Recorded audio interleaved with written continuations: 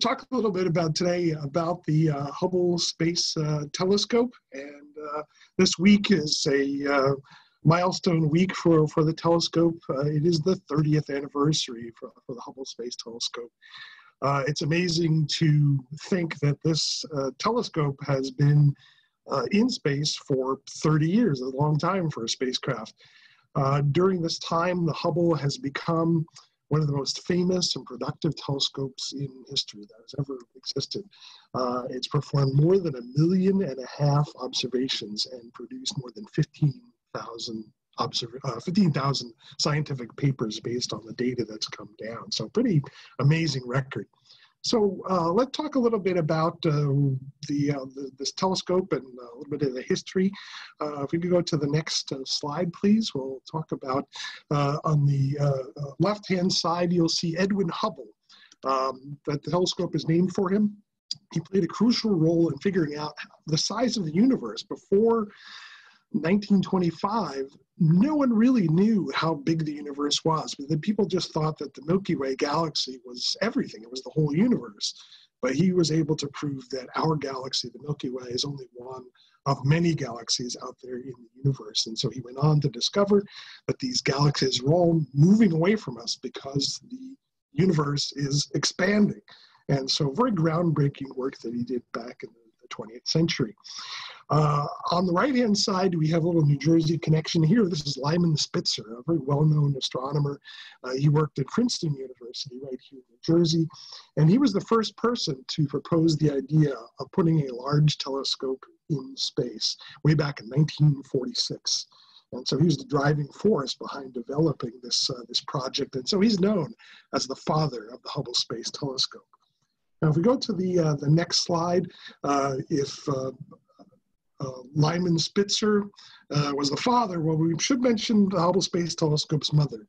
This is Nancy Grace Roman, and she was the chief of astronomy at NASA, one of the first, I think the first woman to hold an executive position at NASA, and she oversaw the planning and development of the Hubble Space Telescope. So thanks to these two people, the Hubble Space Telescope came to fruition. So let's go to the next slide, please. The launch, 30 years ago this week, April 24th, 1990, the Space Shuttle Discovery was launched carrying the telescope into space. And if we go to the next slide, you'll see the Space Telescope being deployed out of the payload bay of the Space Shuttle. And this is a fairly large spacecraft. The mirror for the Hubble Space Telescope is about 95 inches in diameter, which is actually not that large compared to other telescopes here on the ground, some of which are 300 to 400 inches in diameter. So the Hubble's great advantage is not in its size, but its location. It is about 350 miles above the atmosphere, above the clouds, above the smog and that sort of thing, above the turbulence. And so this gives it an incredibly clear view of the universe. So let's take a look. I've got a couple of slides here that can show you that it's the Hubble's greatest hits.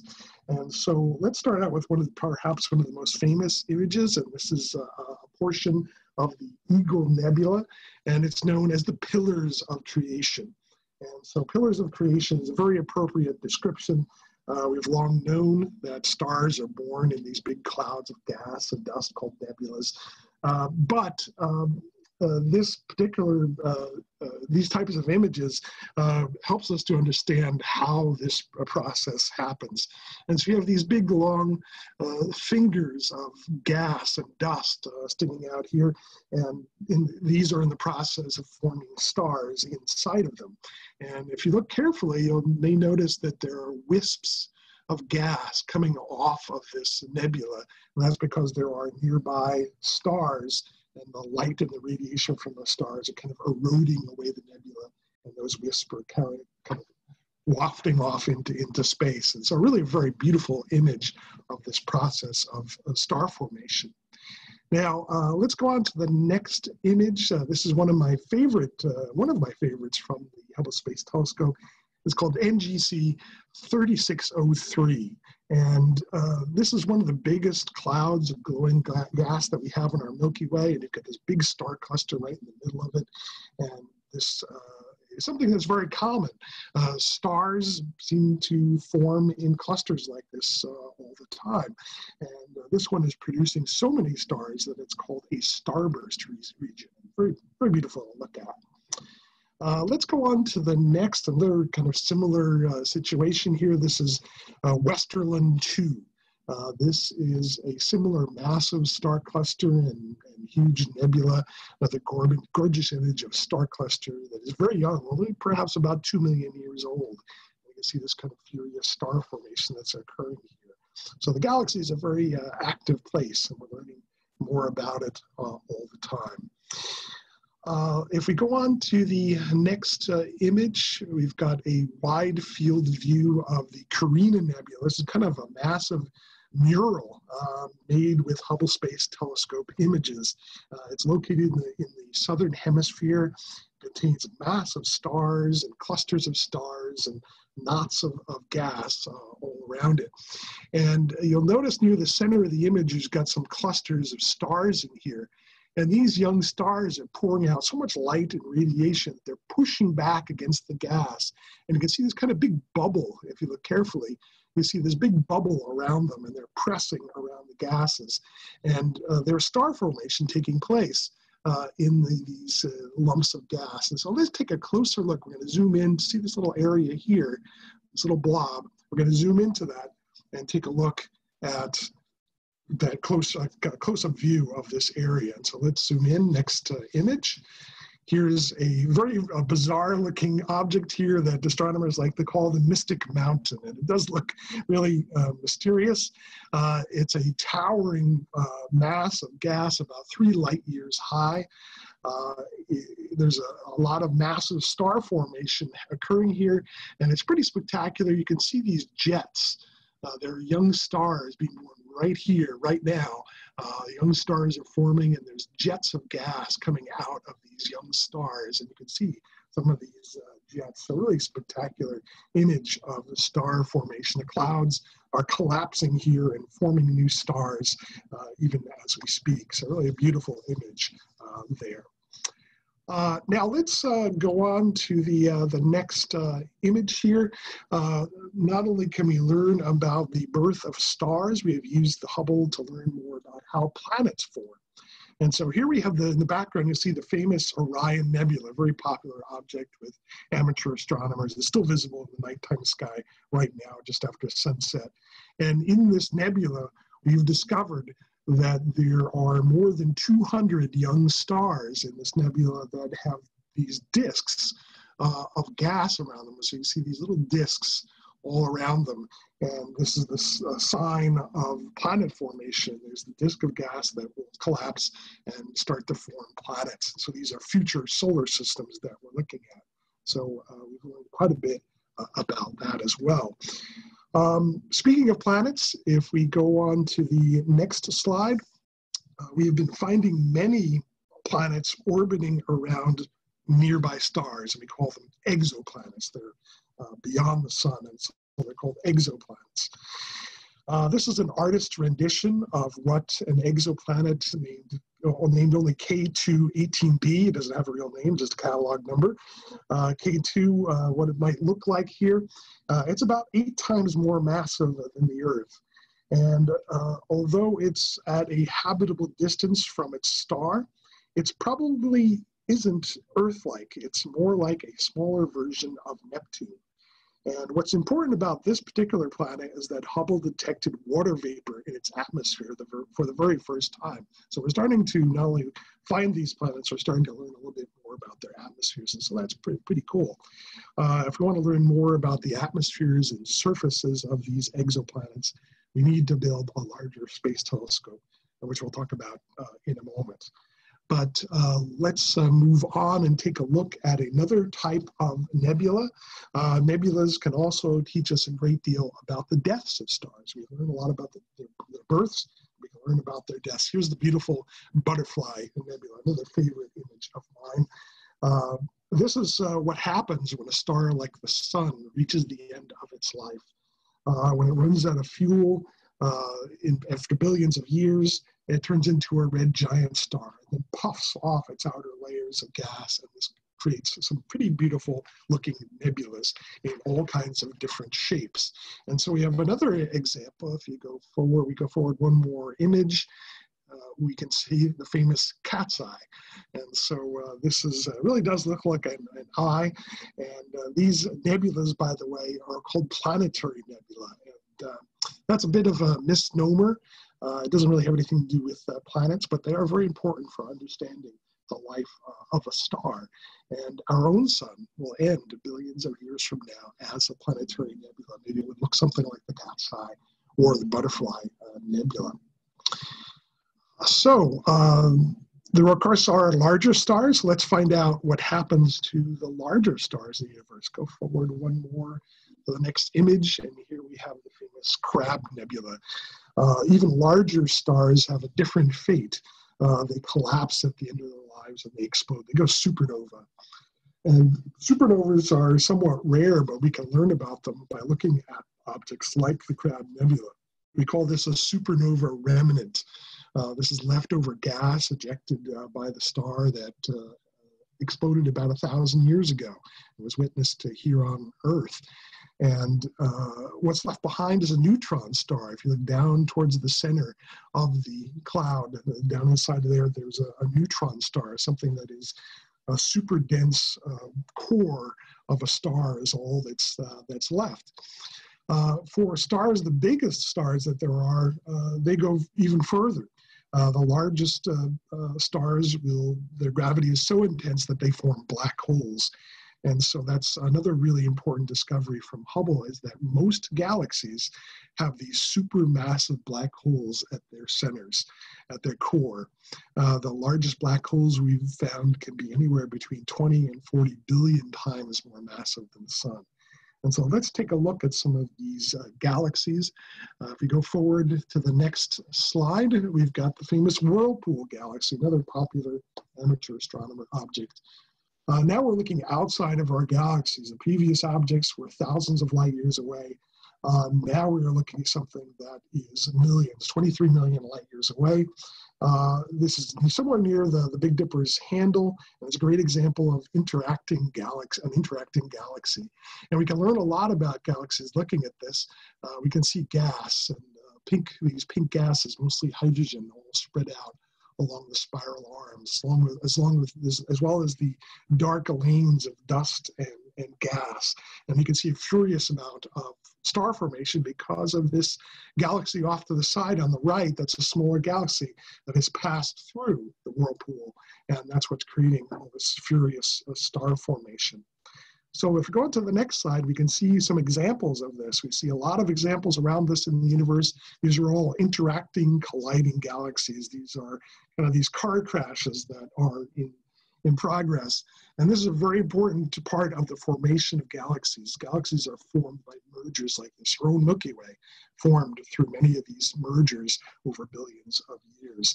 Now let me show you a spectacular example, another favorite image of mine. If you go forward to the next galaxy here, simply known as ARP-273, it's known as the galactic rose because it looks like a beautiful flower out there in space. And so a very beautiful view of this interacting galaxy. And finally, let's go to another shot here of the Hubble that's very, very important to astronomy and to science. This is one of the Hubble ultra deep fields.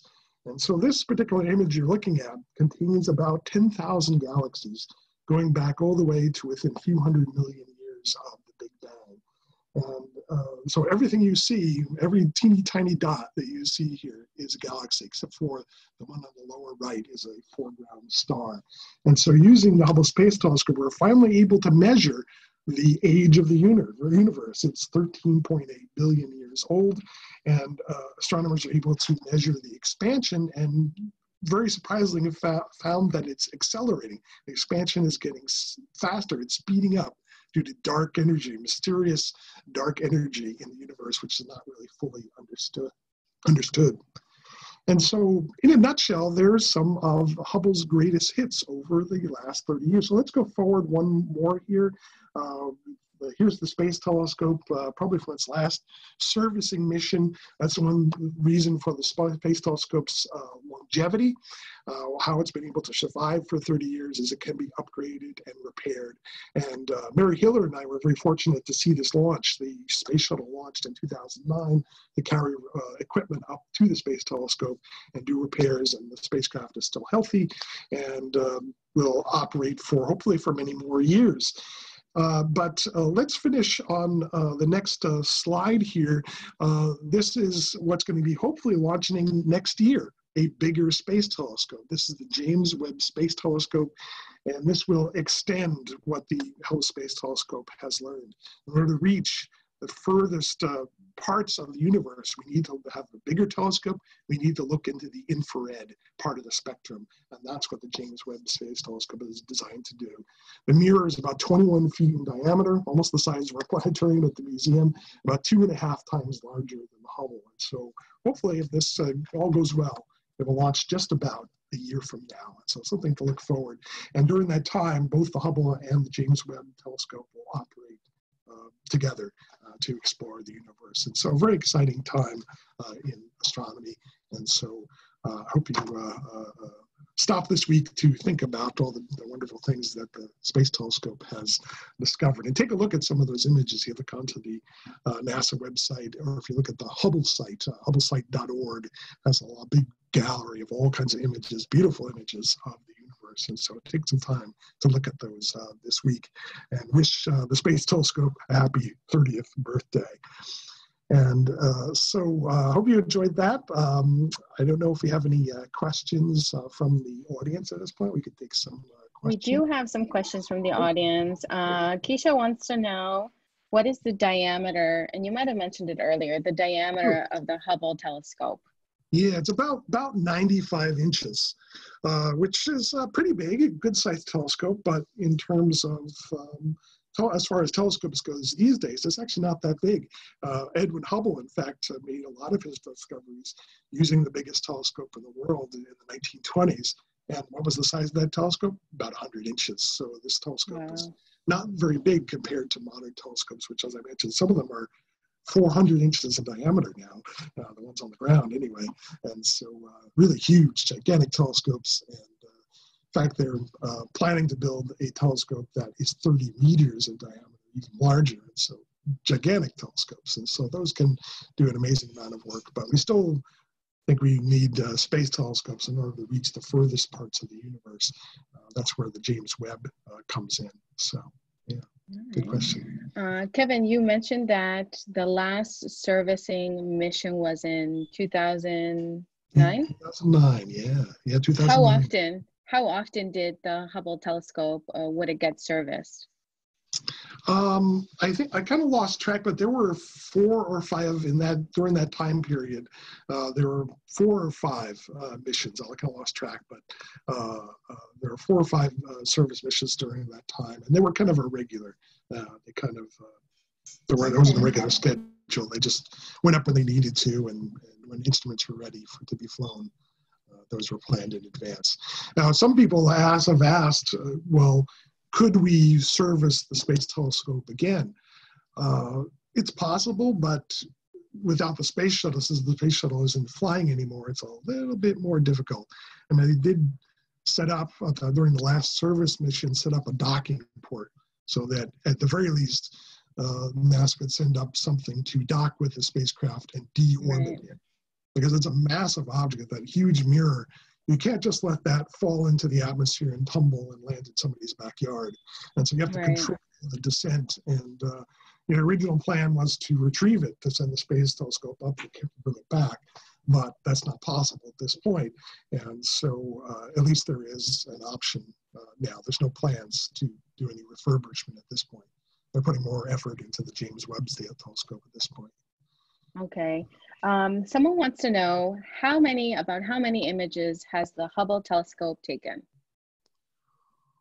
Gosh, a lot. I mean, as I said, I believe there's been roughly 1.5 million observations. And not all of those are images. So some of that is just data. So we're just getting back numbers and information from instruments. So they're not all images. So I would say off the top of my head, probably several 100,000 images have been downloaded, you know. Another question from Francis, will the Webb telescope be the same distance from the Earth as Hubble? Ah, good question. No. The James Webb Space Telescope, as I mentioned, is infrared. So we're looking for basically the wavelengths of heat. And in order to be able to detect the faintest objects in the universe, you're going to have to make your telescope cold. It's got to be as cool as possible. And so we can't have that telescope near the Earth. The Earth is too warm, you know, you've got other things happening, but you need to extend the distance. And so basically, the James Webb Space Telescope is going to be about 1 million miles away from the Earth. It's going to be at a point which they call L2, which is a balancing point between the gravity of the Earth, the Moon, and the Sun. It's about 1 million miles away. And so it'll be sitting at that little station there and looking at the universe. And if you recall the image that I showed you of the telescope, it's got a big sun shield on it. That's got to be probably something like 60 or 70 feet long. And that shield will keep the mirror and the instruments as cool as possible. And so it will be out there. And so basically, if there's any servicing needed for that telescope, it's a much more difficult project to service. There are actually no plans to really service that instrument, but it perhaps could be done if there's some kind of emergency, I suppose. Okay. Francis also would like to know, when Hubble was conceived, did they think that it would last this long? No, I don't think so. I mean, certainly they thought because it was serviceable, they knew that it would last a fairly long time. But certainly I think they thought the James Webb Telescope would fly sooner. That's had a lot of delays, a very complicated piece of equipment. Was the projection for this year? No. Yeah, I don't recall offhand what the original end of life thought it was going to be, but they knew it would last for quite a long time. But with the delays of the James Webb Telescope, its life has been extended. They usually do it in 5-year chunks, and I think we're reaching the end of the last chunk in 2021, and so they're expecting it'll be extended for another 5 years at least, and perhaps could be, if we're lucky, could keep operating even longer than that. Kevin, does the telescope take pictures of space waste? Tatiana wants to know. Space waste. I'm not quite sure. I'm not sure what that means. By that, I mean, if you mean space junk, for example, that's how we refer to as stuff is orbiting around the Earth. And that's a really bad situation where, you know, we've got a lot of debris from launches that took place in the past, and it could be anything from flakes of paint off of spacecraft or bolts and parts and things like that are floating around, and there's thousands and thousands of pieces of space junk orbiting around the Earth, unfortunately. And that's a big problem and could be an even greater problem in the future. But the Space Telescope can't really image something like that. It's kind of too close in a way to focus on that sort of thing. Certainly we can look out into space and we can see all kinds of stuff, all kinds of things that are out there in the solar system and out there in the universe. You can see all kinds of gas and debris from supernovas and things like that. So you can see a lot of stuff out there in the universe, but not really space junk. We use equipment down here on the ground to track space junk. All right, I think I have a few more about Hubble. Can Hubble actually take photos of exoplanets? And will the new telescope be able to do the same? Yes. The Hubble Space Telescope can take pictures of exoplanets, but not very good ones. I mean, the telescope I was mentioned is only 95 inches in diameter, and it can see a little bit into the infrared, and so that helps. And it has taken a couple of images of nearby stars. There's and we'll talk a little bit more about exoplanets because I know someone had a question about it, but there's a star called Beta Pictoris, which I believe they've actually imaged a planet there, but it appears as a little dot. And they've actually, as I mentioned, the Kepler, the K2 planet, we measured water vapor in the atmosphere.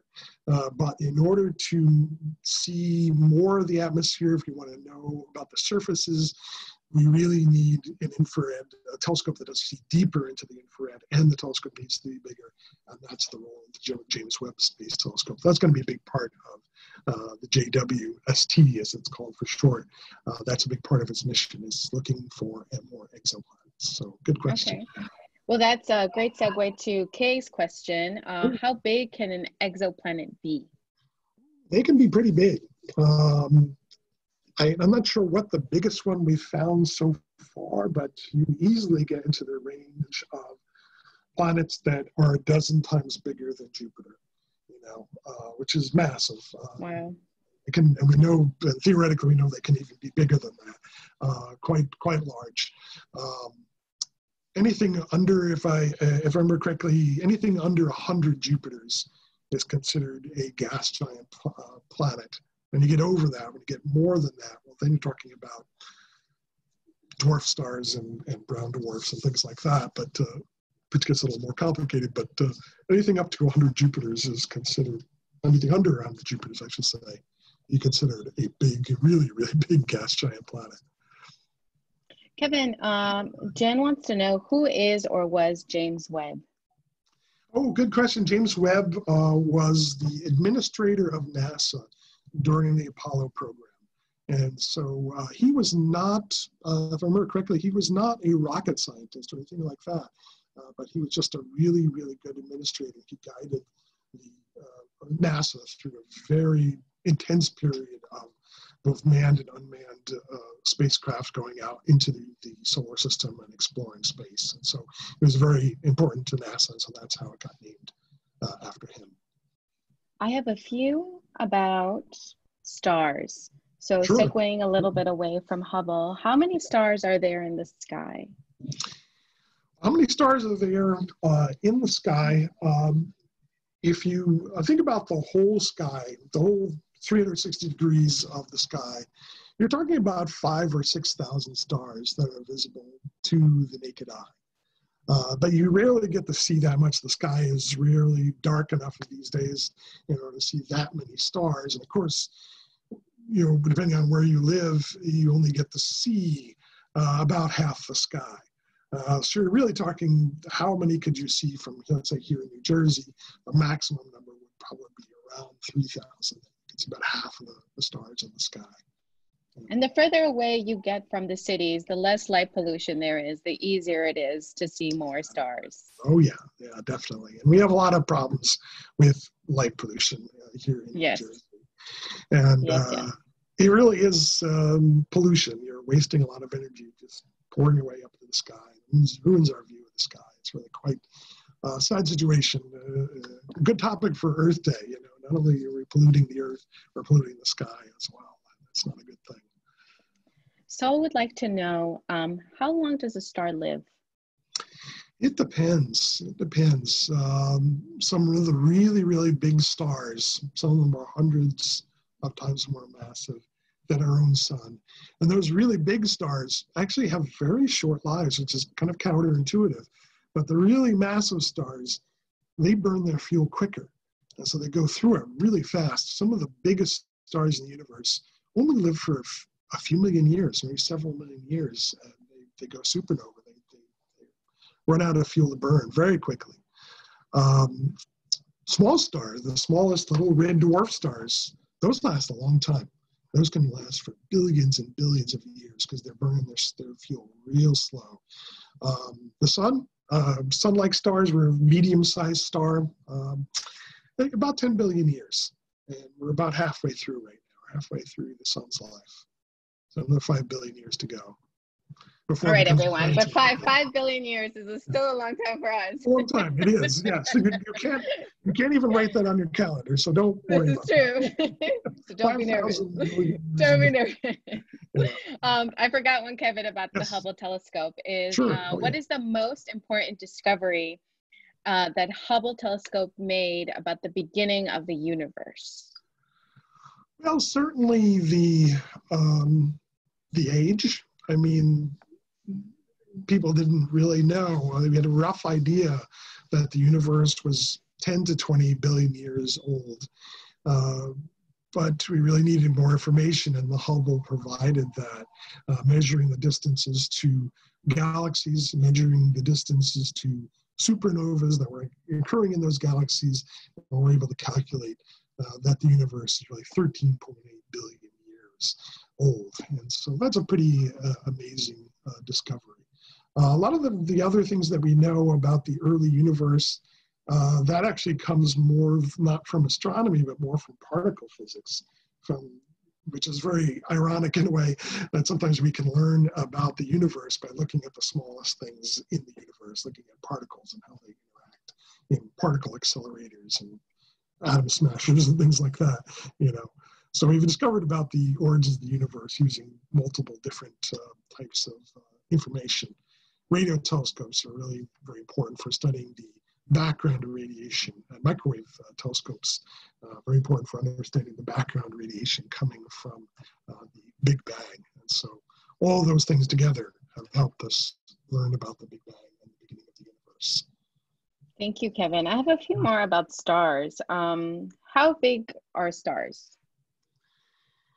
Some of them are really, really large. Most stars, actually, though, if you think of in terms of numbers, most stars are really quite small. The most common stars in the universe are red dwarfs. They're really small. They're, say, about a tenth of the size of the sun, and you find them everywhere, all around us. And so they're the most common stars. And then you have medium stars like the sun. Those are a little bit more rare, but still you do find quite a lot of them. The rarest of all stars are the really, really big ones. And those can be hundreds of times more massive than the sun. And in some cases, some of the biggest of the red giants, the red supergiant stars, if you took a red giant star, supergiant, and stuck it into our solar system, the surface of the star would almost reach the orbit of Jupiter. And so really quite amazing how big some of these stars are and how bright they are too.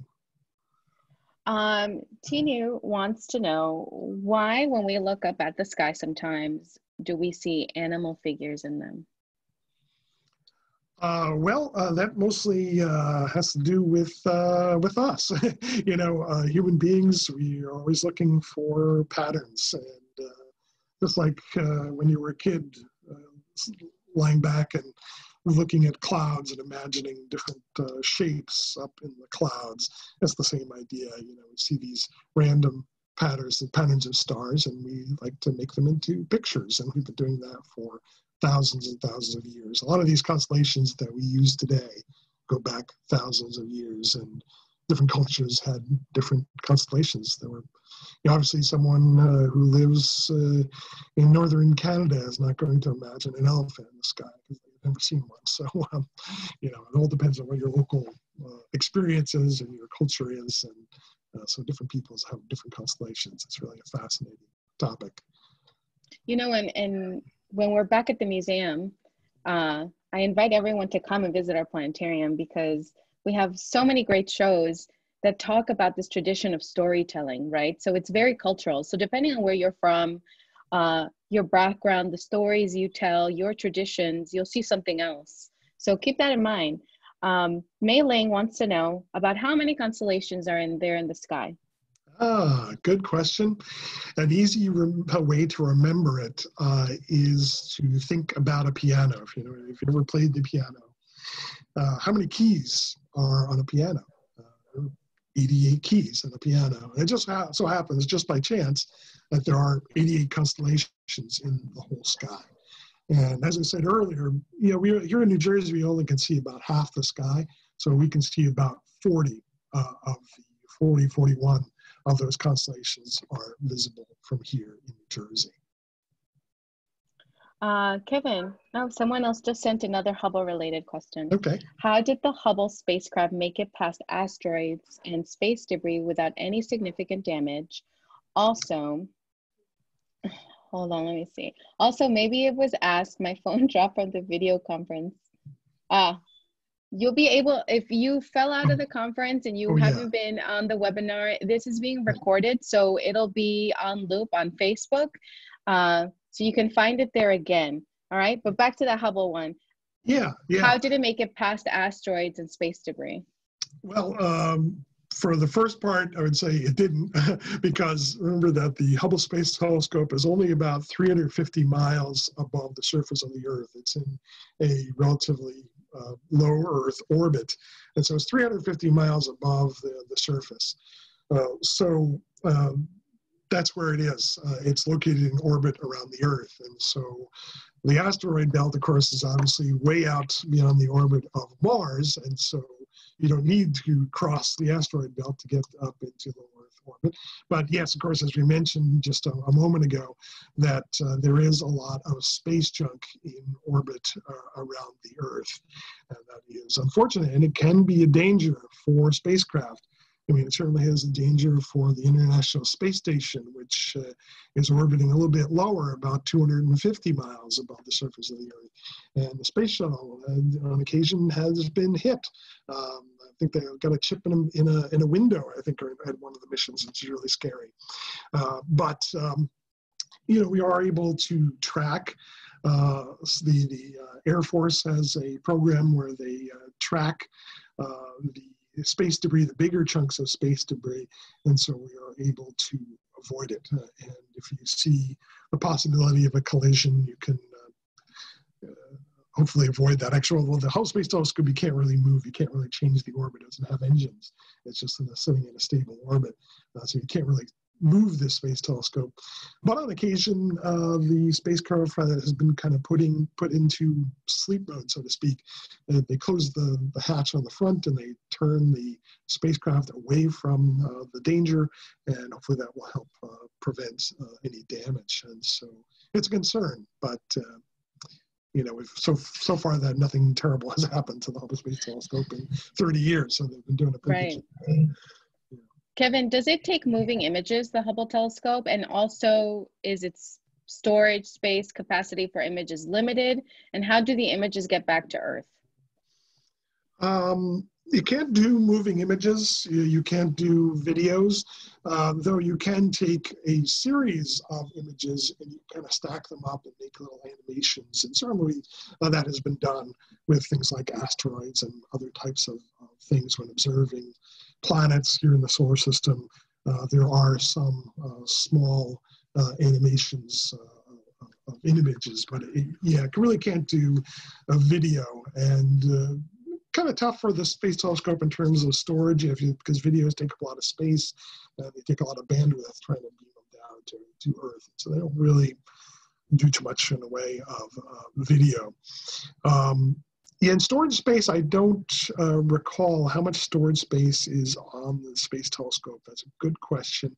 But they can hold a fair amount in the telescope, but there are ground stations all over the world that NASA uses. It's called the Deep Space Network, and you can download that information regularly, and I'm sure that they do download regularly just in case something goes wrong. They don't want to lose any data that they've taken, and so that's done on a regular basis. And so storage is not too much of an issue. They download that pretty quickly. Kevin, I think we have time for 2 more questions, and I kind of want to wrap up today's session with advice for young astronomers right now, especially since we have all of this time. Since we're all home, it's a great opportunity to start up and pick up a new hobby. And one of the things I used to love to do as a kid was look up at the moon. And I remember doing that with a telescope that I purchased at Toys R Us. So what advice would you give to young astronomers, and what type of telescope would you recommend for beginners? Sure, yeah, that's a common question at the planetarium, and getting a small telescope is perhaps not quite as expensive as you might think.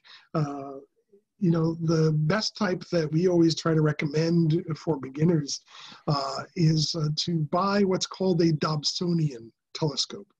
And this is basically the optics themselves are kind of a standard Newtonian design. That's something that Isaac Newton came up with in the 17th century, and that design has been around for centuries, and it's really a good design, very easy to make, and it's inexpensive to manufacture. And so a good type of telescope is a Dobsonian, and it kind of, you can recognize them because they kind of look like cannons, like little cannons.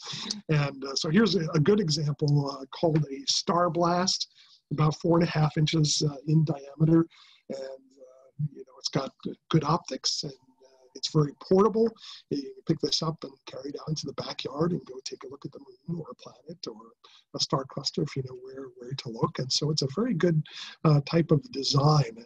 And if you go to the next slide, there's another version of it. This is kind of a more compact version, a collapsing telescope called a One Sky telescope that's offered by an organization called Astronomers Without Borders. And so this is a really nice telescope, and it's a great cause. Everyone you purchase, the organization gets a donation. And so very nice little telescopes. So very compact and portable, and they have good optics on them. If you go to the next slide, here's a larger version. This, I think, is probably an 8-inch version of a Dobsonian. So you get a 6-inch or 8-inch size. That's a pretty good, decent size telescope. You see quite a few things in the nighttime sky with an object sort of with a telescope this size, and they're not that expensive. Let's say an 8-inch version of this telescope, you might be able to get for say $400 or $500, and so it's not that expensive. What you have to include if you're considering buying a telescope like this, you do have to consider you need a couple of accessories with this telescope. You need some kind of a finder scope. The finder scope helps you find things, and that's very important. If you go to the next slide, you can see that you need some eyepieces. You need the different eyepieces give you different magnifications.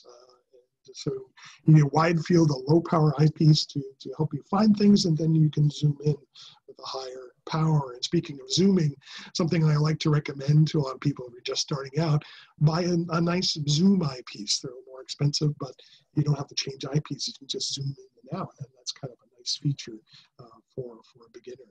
And so that's something to consider. A nice Dobsonian telescope. The smaller ones may run about $200 or so. The larger ones run $300, $400, $500. So you can get a decent telescope for not that much money. Thank you, Kevin. Thank you, everyone, so much for joining us today. I appreciate you guys being bright and early to join us for Ask an Astronomer. There's a few things I don't want you to miss. Next week, on the 23rd, we have a wonderful lunch and learn highlighting our Ballantine House with Ulysses Dietz. And then on the 25th, we have a local cultural leaders and artists roundtable. And that's on Saturday, I believe, the 25th at 3 p.m. Next week, join us for our Science Pill at noon. And we'll see you again for Ask an Astronomer in 2 weeks. So every other week. Again, thank you so much for submitting all your questions. I know we didn't get to some of them. We try to keep track of all the questions, and we'll get to them in 2 weeks. So thank you again for joining us. Have a great day, everyone. Thanks, Jess. Bye, Kevin. Bye.